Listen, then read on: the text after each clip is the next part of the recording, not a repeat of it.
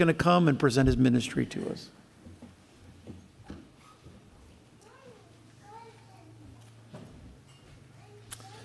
Well, good afternoon. It is a pleasure and a joy to be here with you all, a real privilege. And I'm thankful for the opportunity to talk a little bit about what the Lord has called us to do. And so, just out of curiosity, show of hands, who has been to England or to the UK? Yeah? Oh, okay.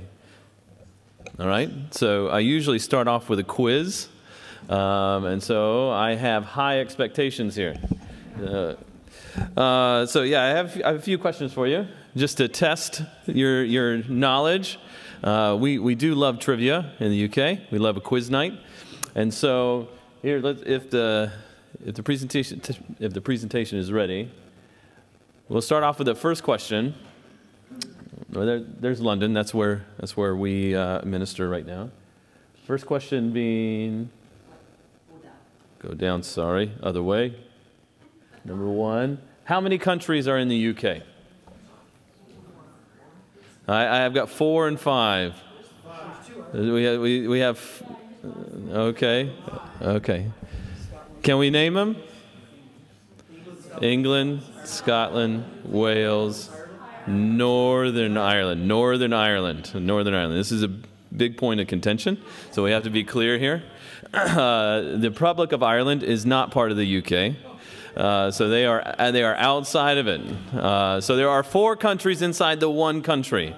They all have what is called devolved governments, in that they all have a government in its individual countries, but then they have a central government that meets in London at if I go back, if I'm allowed to, yeah. That meets in London. Actually, it's down here somewhere at Westminster. So, okay, that was question number 1. Number 2, what is the London public transport system called? The Tube. Well done. Okay, 2 for 2. Some of you. Number 3, about how many languages are spoken in London, if we were to guess? All right, Pastor Walker says 1. It's not one of the options. All right. Who says A, B, C, D? It is D. Actually, it's over. It's over 300 different languages. So, all right, here's one. Which U.S. state is closest in size to England? Just to England. All right, I have New Jersey. Okay. North Carolina. We got it. That is correct. Okay. Oh wait, hold on. That was not. You weren't supposed to see that answer yet. Okay. So I'll tip my hand here. But North Carolina to England is the closest kind of geographically square mileage. And the next question, I've messed up my PowerPoint. Which states are closest in population to England? Okay, California and North Carolina. And what was the last one?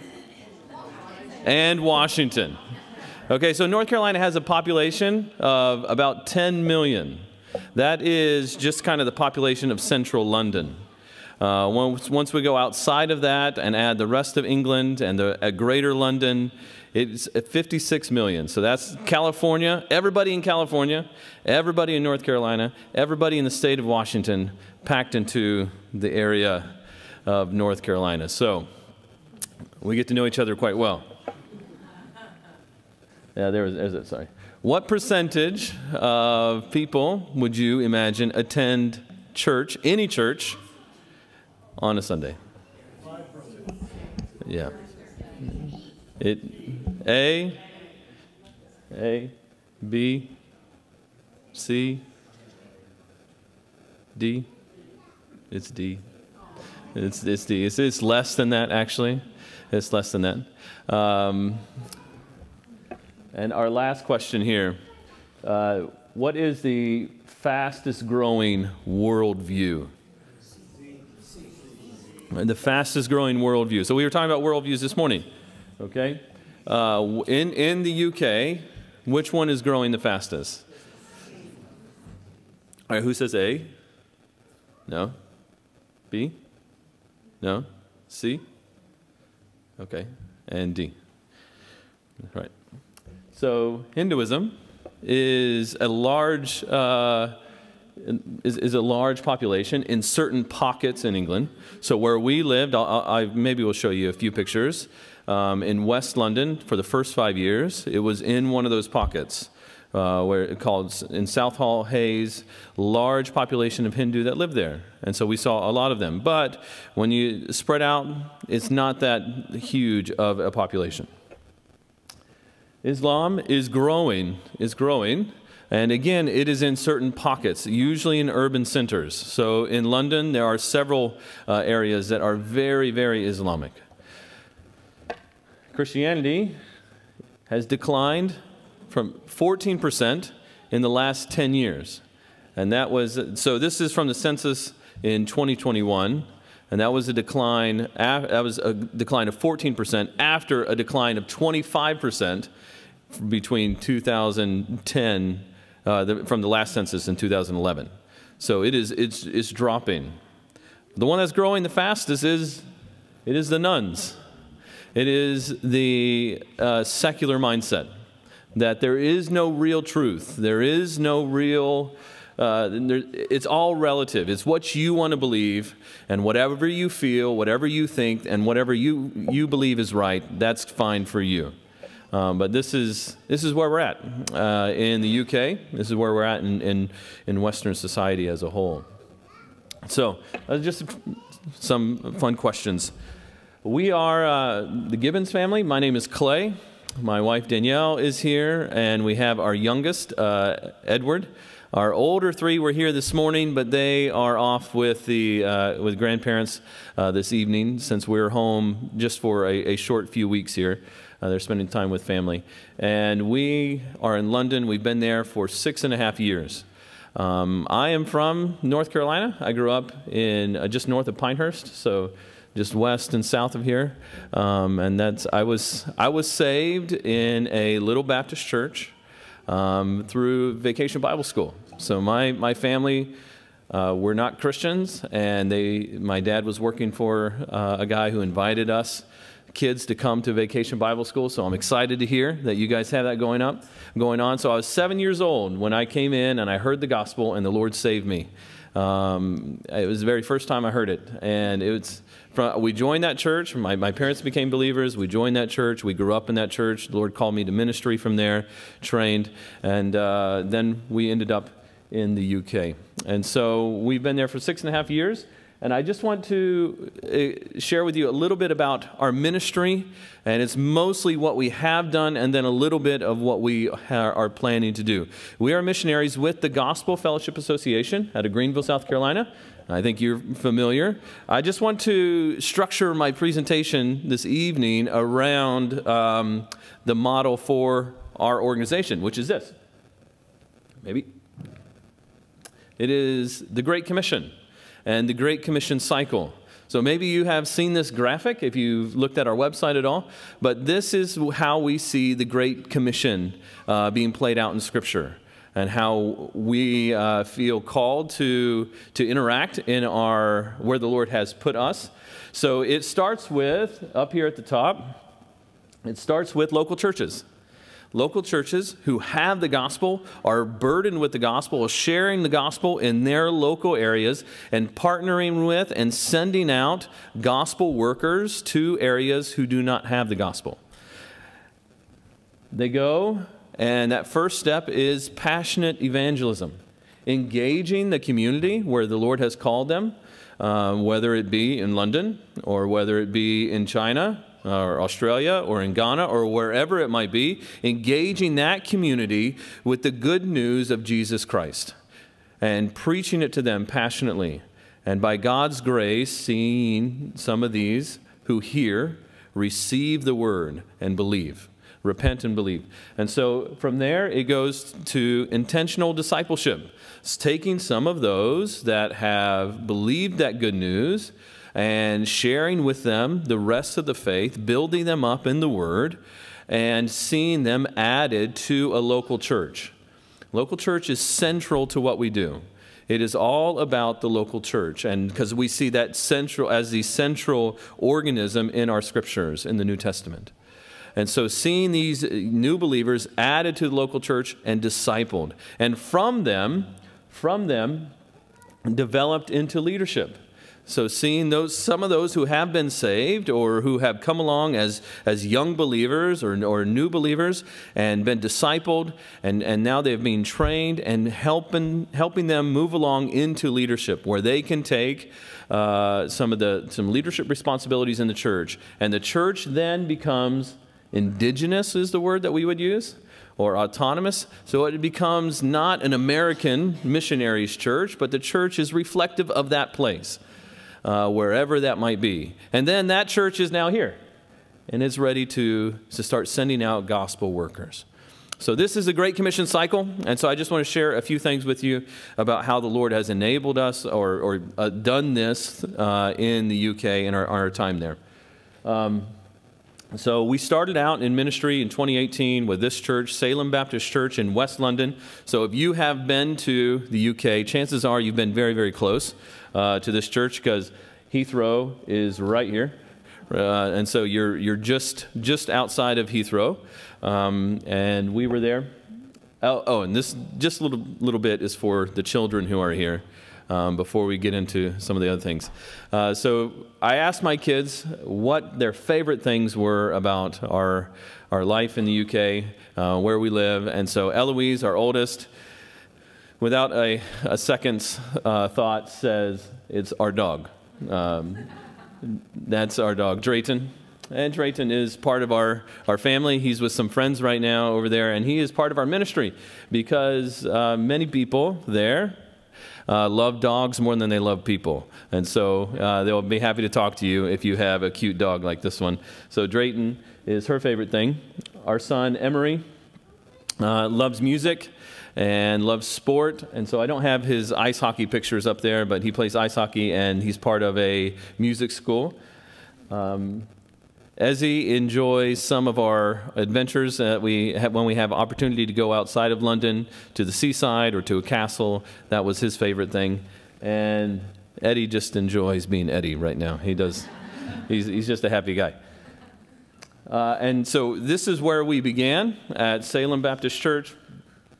And this is where we were able, by God's grace, to start passionately evangelizing. Now, I'll show you two ways that the Lord opened doors for us to do that. First was through our school. For the first 4 years that we were there, we were part of a local school that was a Christian in name school. And so the children it's a primary school, so it's younger age. And so they were going there. Danielle began working there. I went on later to help in the governing, kind of the leadership side of the school. And since it was a Christian school in name, it's a government-funded school. So they have, the school system there is a little bit different. But they had assemblies where they would get the children together and they would allow people to come and teach them about Christianity. And so we were able to jump in on that. And then they were celebrating. This is kind of crazy, but the head teacher said to us, she wants to have a Bible week. Would we like to participate in that? And we said, yes, of course we'd like to participate in that. And we were able to go over that week for 2 or 3 years that we were there at that school, and they had the Bible week, and give every child a gospel storybook, which takes one of the gospel stories, one of our Bible stories, and beautifully illustrated and contains the gospel message with it. And so we were able to give all 200 some children a gospel storybook for several years. And I was able to go and teach there several times that week, and then throughout the year be able to share the gospel with these children and with all the staff that were there and to engage them with the good news of Jesus. That was one way. The second way was just through getting to know people in our community and helping them when they were in need and sharing the good news with them. So this is Agnes and Batan. So they were connected to our church through her husband, James, who tragically passed away back in 2019. and she was not a believer at that time. And it was he passed away suddenly, and at that point our church was able to really come and rally around her and share the gospel with her and help her, because she was now a single mother with this young boy. And over time, and as we share the gospel with her, she came to believe. And she joined the church, and her life has been transformed by the good news. And she has really become one of the most faithful members there, and her son is involved there. And it's amazing to see where she was in 2019 to where she's at now, and what the Lord has done in growing her and maturing her in her faith. So that's that first step. The second step is intentional discipleship. So taking some of these that the Lord has provided that have come to faith and teaching them all things so whatsoever I commanded you, filling out that Great Commission. So what that looked like for us is we had several different youth outreaches that we did. So this is one of our young people named Abby that came to our Bible club. We did different things. We teach the scriptures. We play games. Of course, we have lots of sugar. Which I appreciated this morning. Our kids were greeted with cookies and lollipops, so yeah, it's great. So there's one of our outreaches.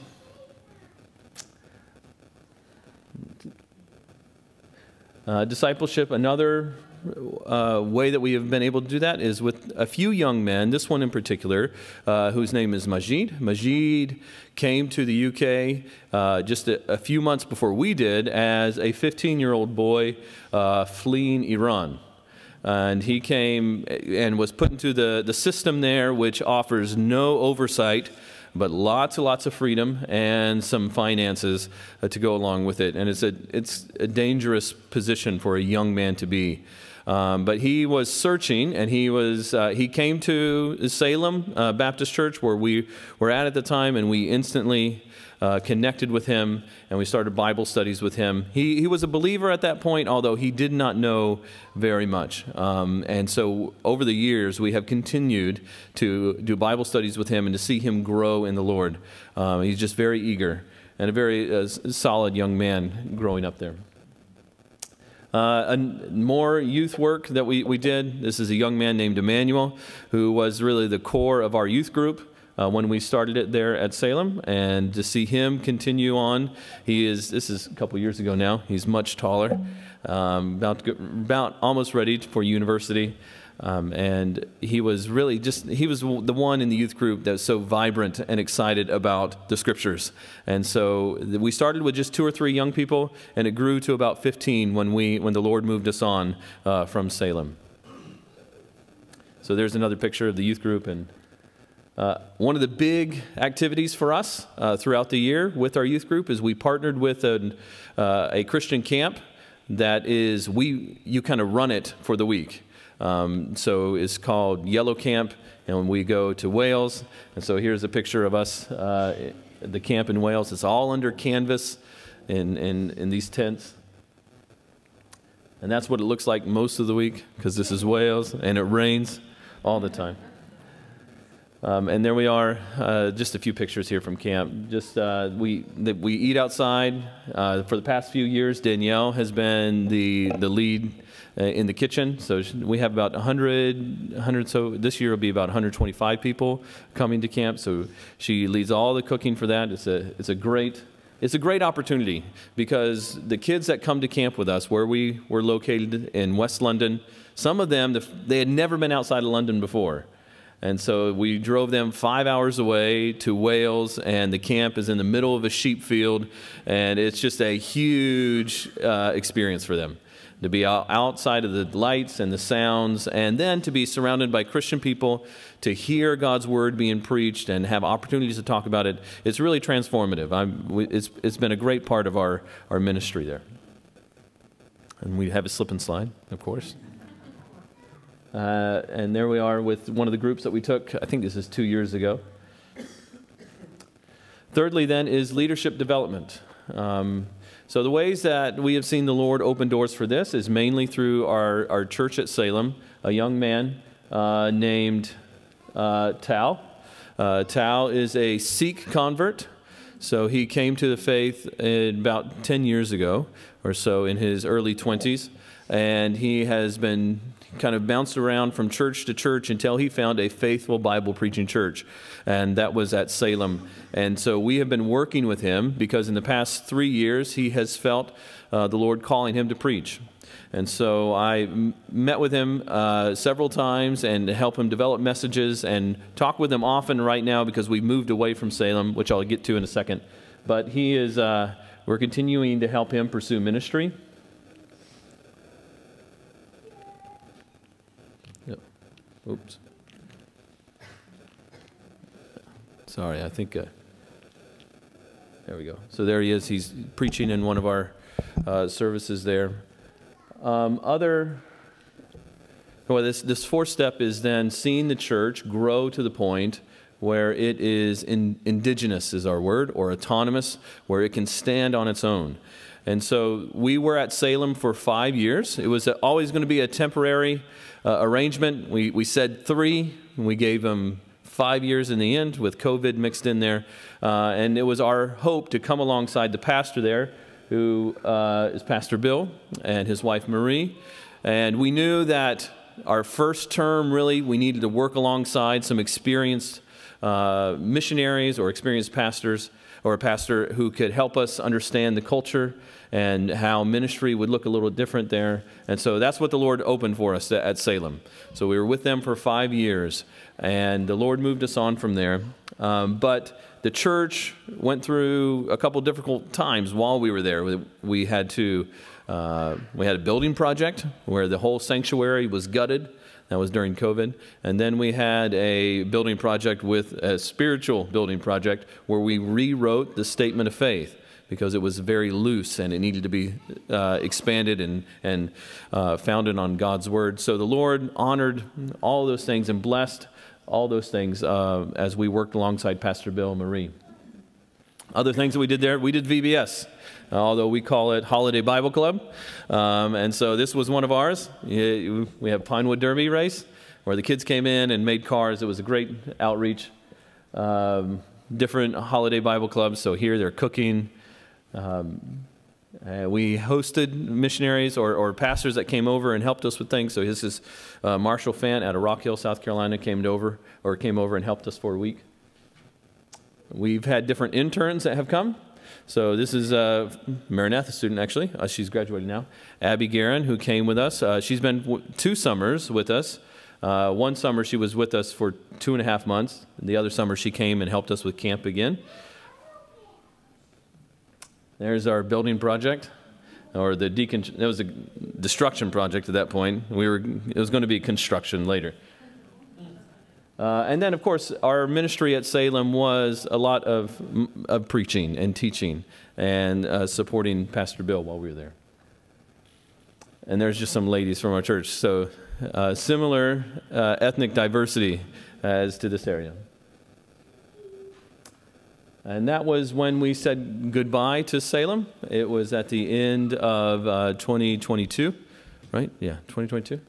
And the Lord was moving us on. And we had been praying and working for about 1.5 years on where the Lord would have us to go, because we felt that we had some experience now and we were ready to either plant a church or help a church be revitalized. And so in April of last year, we went to... forgot my slides. This is still our focus. It is still the Great Commission cycle. We were able to see the Lord do that at Salem, and we were looking to do that in another place in London. And the Lord directed us to this church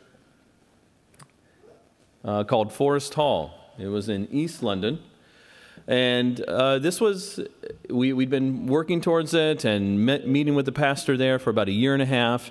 And it was about 1 year ago, a little over 1 year ago now, we returned from our furlough and we started our work there. And the Lord, through an odd series of events, the Lord closed the door on that ministry very quickly. The pastor just asked us to leave. And it was, I'm happy to talk with you about it later if you have questions. But it was a strange thing for us. It was almost like we had been in a car wreck because we were determined that we were going this direction, and we were planning on it for many, many months, and then all of a sudden it just came to a stop, and we had to look, okay, well, Lord, where are you directing us now? Because we thought this was it, and then all of a sudden this is not it. We'd moved our family, we left our church at Salem, we left the children's school, and we were living in temporary housing right near the church, and then he suddenly said, you know, you need to leave, this isn't going to work out. And so it was a difficult time for us. And I say that because I don't know you all that well, and I'm certain that there are some of you who have been in some of those situations. And there was a lot of grief and fear and sadness that went along with that. Okay, Lord, what in the world are you doing? And we thought this is exactly where you wanted us to be, because there was no one, and I'm not exaggerating, there was no one at this church. It was an empty building. It was only a pastor in his 80s who was continuing to come on Sunday mornings and open the doors. But for whatever reason, it's not where the Lord wanted us. And at the time, it was really difficult for us to understand. We were very hurt. But the Lord is good and the Lord is faithful. And now that we're 8 months, 10 months on, we're thankful that the Lord has closed that door, because he had something else that we needed to be looking at. And that is this church.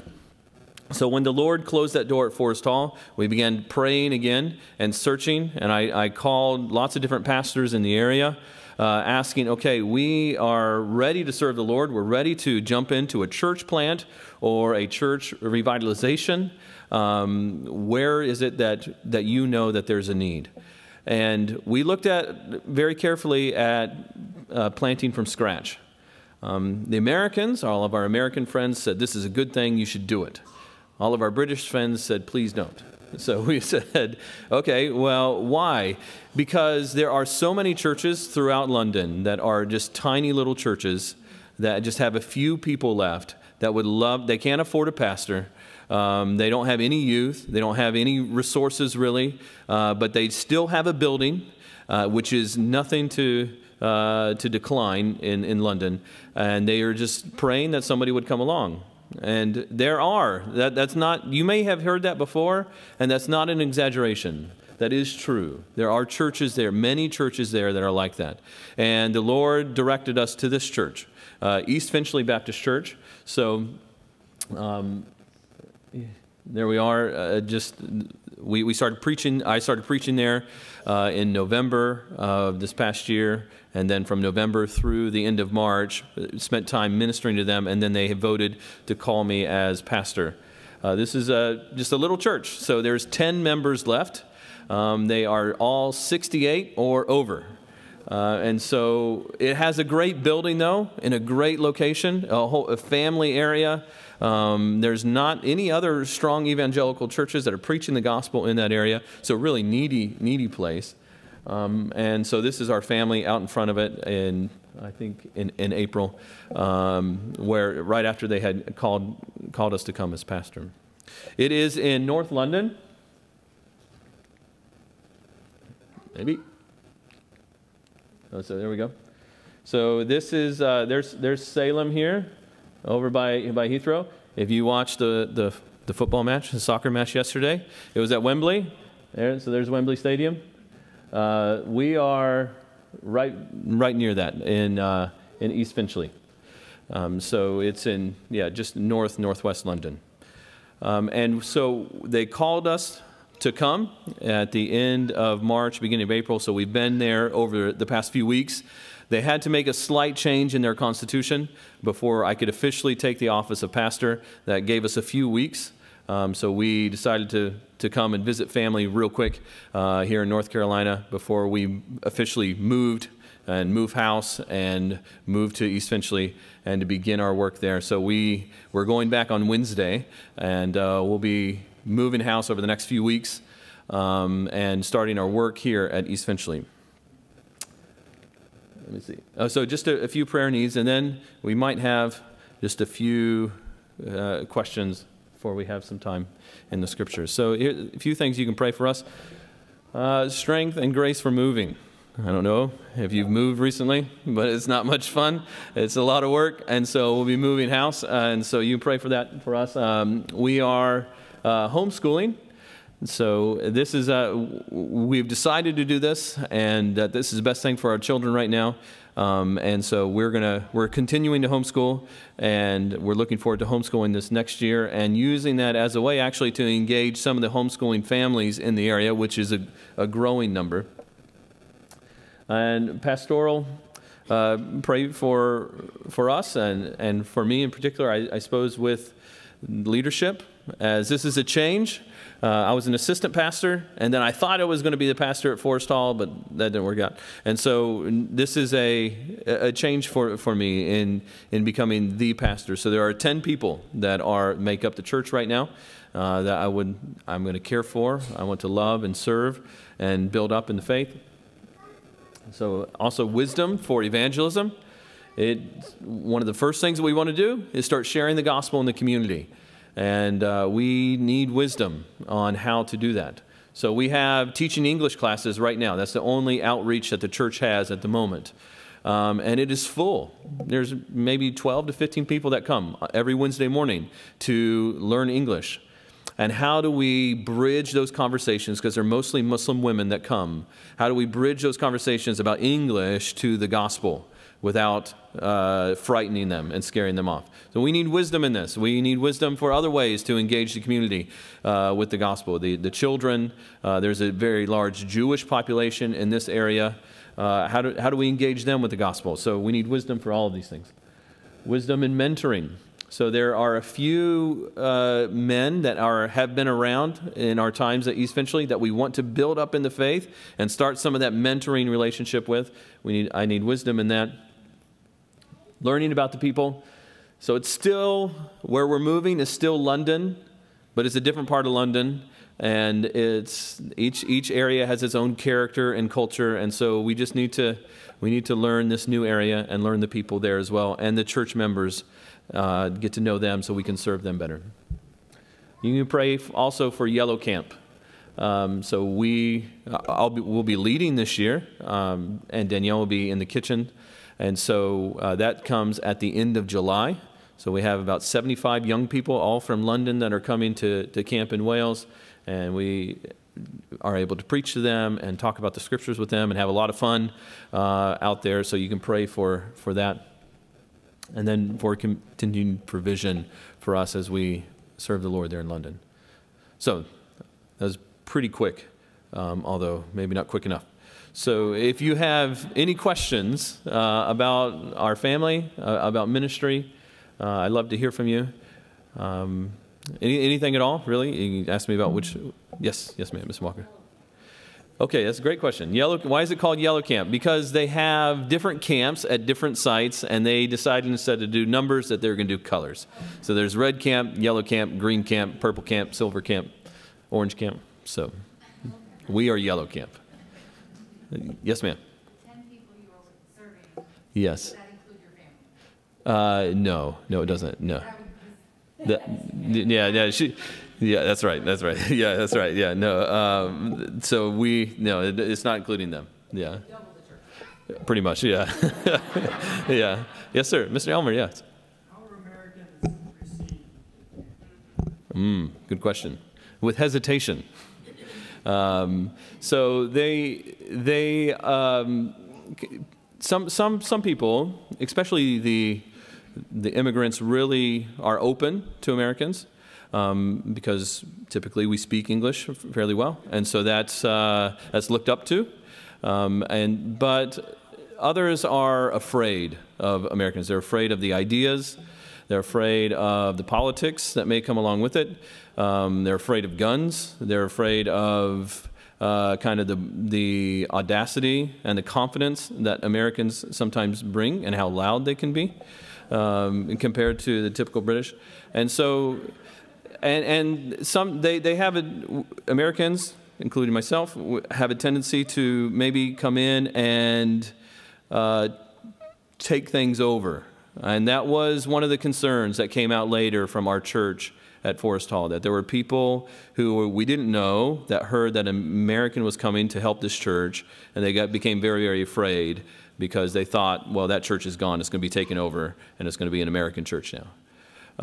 But for the most part, we are received, but they kind of hold their breath to see what kind of American you're going to be. Because there are Americans that come and they have some very strong views on things. It could be dress, it could be translation, it could be music, and that's what they are known as the American missionaries, and this is what they do.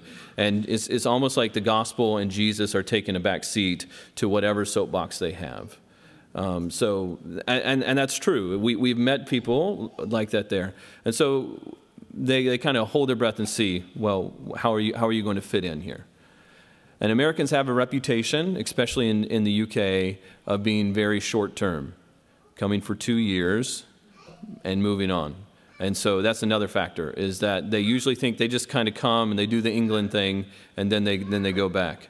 And so you really have to build the relationships with these people. You have to commit to be there long-term, where they know that, okay, he's not going to tell me next week that he's packing up and he's going home or going back to the States. So, yeah, great question. Thank you. Any other question? Yes, ma'am. Yeah. Why England? Why what did the Lord use to draw y'all to England? Yeah, that's a great question. So this is going back a few years when we started Deputation, but we were looking for opportunities to serve the Lord here at first, and we just saw the Lord close a few doors, and we thought, this is funny now because of what I just said, we thought, let's just go to England for 2 years. So we just thought, let's just go and serve alongside a church as an assistant pastor and get some experience, because that's what we were running up against, is that churches here in the States were asking for, well, do you have any experience in church work? And we didn't. And so we said, well, let's just find a church there, because we knew that there were needy churches there. And really, it comes a lot from my wife, Danielle, and her love for England. Since 6th grade, she had a love for the history, the literature, the culture there. And so there was a fascination about it. And so we were interested in it. But then when we saw the spiritual need, it really became, well, that's what the Lord used to call us to go. Yeah. Did you anticipate staying there longer? Yeah, we do. Yeah, we do. Yeah, so we went and visited, and it became clear, okay, this is what the Lord wants us to do, and we need to commit to saying, okay, Lord, if this is where you want us, then we're here as long as you want us to be here. So yeah, and our work at East Finchley is a long-term project. To see that church grow to the point where it has completed that Great Commission cycle, could be 20 years, could be more than that. I mean, there is a church with a GFA church planter or missionary that's on its second generation of missionary up in Scotland, where his father planted the church, and now he's been there. His father was there for 20 years or so, and now that missionary, Mr. Bender, has been there for about 20, 25 years or something. And really now it's at the point where it is established, it's solid, it can be self-governing, self-reproducing, all of those things. But it's a long-term commitment that we're making there. Yeah. Okay. Will you just take your scriptures with me? This is not a missions text, typically, but will you turn to Psalm 2? Psalm 2, I just want to take a few minutes and encourage you with what the Lord has been using for me here lately in my study of the Scriptures. If we were to choose a Scripture that helps us understand the times in which we live, I think this would probably be it. This is the Lord's worldview, the Lord's commentary on all of history. And he doesn't do it through a 1,000-page volume. He does it in 12 verses, 4 stanzas, where the Lord tells us what is happening, his response, and what is going to happen. Look at it with me. This is a psalm of David. We don't have it, there's no title here to tell us that, but it is attested to in Acts 4. It's a royal psalm, a messianic psalm. It would have been used probably at the coronation of maybe David or Solomon. And in this psalm, there are 4 stanzas, and each of them have a different speaker. So we have the voice or the speaker of the world, speaker of the Father, the Son, and then the psalmist or maybe the Holy Spirit. So let's look at the first stanza just briefly. It says, "Why do the heathen rage, and the people imagine a vain thing? The kings of the earth set themselves, and the rulers take counsel together against the Lord and against his anointed, saying, let us break their bands asunder and cast away their cords from us." So here we have the voice of the world. What is the world saying? What is the world saying today? It is this. They are raging. They are imagining. And their rage and their imaginations, the Lord characterizes as futile. You see that in verse 1? It is a vain thing that they are doing. So the world today is rioting and protesting, and it is a vain protest. It is a vain rebellion, and that is what the world is doing. It is rebelling against the Lord, and it is a futile rebellion. It is also an official rebellion. Look at verse 2. The kings of the earth set themselves, and the rulers take counsel together against the Lord and against his anointed, saying.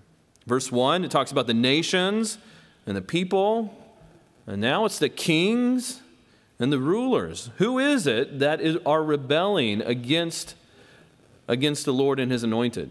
It is the kings and the rulers, the nations. It is an official rebellion. This is not some kind of grassroots fringe outside of power thing. This is the rulers of the nations. The kings of the earth are leading this rebellion.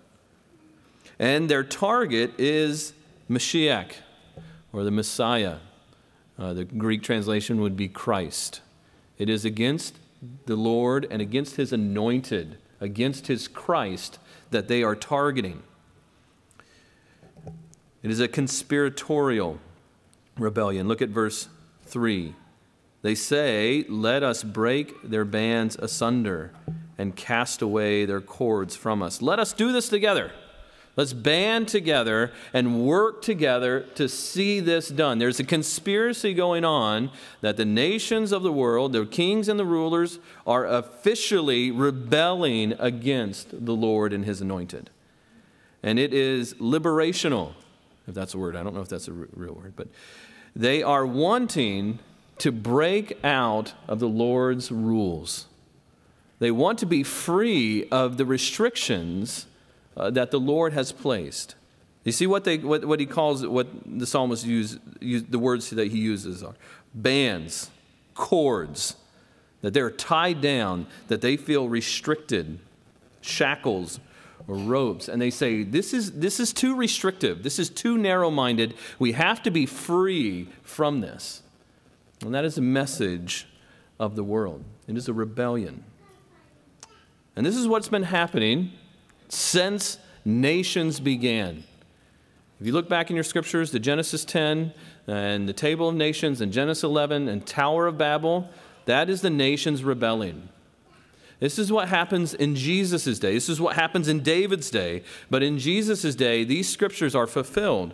In Acts chapter 4, Peter quotes this passage as pointing to the crucifixion. And Luke tells us that on that day when Jesus died at the crucifixion, that Pilate and Herod were conspiring together to see the anointed one, the Christ, to be killed. And it says on that day, they were enemies before, Pilate and Herod, but on that day, as they conspired together against the Lord and against his anointed, they became friends as they cooperated together. But we see this in our present day, don't we? We see this as the trajectory of the world, as they are rebelling against the Lord and his anointed. As our world is rebelling against God's his standards of behavior, his standards of belief, our world is trying to shirk those away, trying to break them apart. We see this with the LGBT movement, with marriage, with gender confusion, the transformation of what biblical masculinity and biblical femininity is, sanctity of life. We see this with the eco-prophets today, and they're preaching that what is worst about the world is actually people and their influence on ecology. We see this in the craziness on campuses all around the world, and the rise of anti-Semitism. This is the world trying to break out from the rules that the Lord has placed. We see this particularly, I think, where we are at in London, with the difficulty that our culture has in saying that there is one exclusive gospel, that there is only one way to heaven. With all the different faiths that are present there, what they want to say is that everybody has their own way. It doesn't really matter. But that's not what the scriptures say. That's not what the Lord has said. He says that there is only one way, and it's through Jesus. And all these other ideas, they are darkness and they are false. But how does the Lord respond to this? Very quickly. I'm going to run out of time here. The Lord responds. Look at this is the second stanza. We have the voice of the world, which is rebellion. The voice of the Father is derision. Verse 4. He that sitteth in the heavens shall laugh, and the Lord shall have them in derision. The Lord laughs at this rebellion. He looks at the protest of the world going on, and he stands back and he laughs. It's not a laugh of mirth. It is a laugh that precedes judgment. You know, as you see a little toddler, could have been mine today, who is rebelling against their parents and their father, and shaking his fist, saying no. And I might laugh at him because it's so futile, it's so silly to think that they're going to accomplish anything in their rebellion. The Lord laughs at their rebellion. Then he speaks, verse 5. He shall speak to them in his wrath and vex them in his sore displeasure. That it's a scornful laughter, because he looks at them and what the world is doing to the good creation that God has made, and what they're doing to each other as man created in the image of God, as they're destroying each other. And he is pulling up, treasuring up wrath against them for their sin. And then he acts. In verse 6, he says, "Yet have I set my king upon my holy hill of Zion." The Lord, God the Father, has set in Zion his king, installed him, his king in Jerusalem. And we see this as not David, initially it was, but pointing to the greater Son of David, our Savior Jesus. And then Jesus speaks in verses 7 through 9. We have the voice of the Son. Just moving quickly here. And we are given a glimpse here of a conversation between God the Father and God the Son. And look at what God the Son says. "I will declare the decree. The Lord hath said unto me, Thou art my Son. This day have I begotten thee." So the Lord, God the Father, says to God the Son, "Today I have begotten thee." And this passage is quoted in Acts chapter 13, verses 30 through 33, as pointing to the resurrection. When did God the Father give God the Son life? It was at the resurrection, because God the Son is eternal, but he gave him physical life at the resurrection. And because of that, look at the authority in which God the Son has. And this is what I particularly wanted to point out to you. He says in verse 8, "Ask of me, and I shall give thee the heathen for thine inheritance, and the uttermost parts of the earth for thy possession." So God the Father acts by setting his Son as king in Zion, giving him life, and then he gives to him all things. To all things belong to the Son. They're all his possession. It all belongs to Jesus. And this is what Jesus uses as the foundation of missions. In Matthew 28, he says, all authority has been given to me. And on that basis, on that foundation, go ye therefore. That all things belong to Jesus. All these nations belong to him. All the people, they belong to him. They are his. And he says to us, his followers, to go and to preach this good news to them because they all belong to him. The reasons why this isn't a very good missions text is because what follows in the next verse. Because in this text, it is not the gospel that follows being preached to the nations, but it is the coming judgment that is talked about. That when our Savior, Jesus, returns, he is not coming back meekly and mildly to claim his inheritance, the nations. He is coming back in judgment. Look at what it says in verse 9. Thou shalt break them with a rod of iron. Thou shalt dash them in pieces like a potter's vessel. Everyone who is not in Christ is rebelling against him, and they will be under our Savior's judgment. And it will be a complete and utter destruction. The text here helps us see that he will rule inflexibly. That when Jesus returns and his government is established, here's one thing to think about right now especially. There will be no politicians. There will be no elections. The Lord Jesus will rule, and it will only be his decision. And he will rule with a rod of iron, and he will dash all those who rebel against him, who are against him, in pieces. So then we have the voice of the Spirit, and it is a voice of mercy, and it's a voice of invitation. What are we to do with this knowledge, this warning of what is coming? This is where the world's at. It's in rebellion against God. The Lord has acted. He has set his king in Zion, and the king will return, and he will return in judgment. So what do we do with that knowledge? Verses 10 through 12, we have an invitation. Be wise now, therefore, O ye kings. Be instructed, ye judges of the earth. Serve the Lord with fear and rejoice with trembling. Kiss the Son, lest he be angry and ye perish from the way. Kiss the Son is what the invitation here is. We have the opportunity now to kiss the Son. Now, this is not a romantic kiss. This is a kiss of fealty.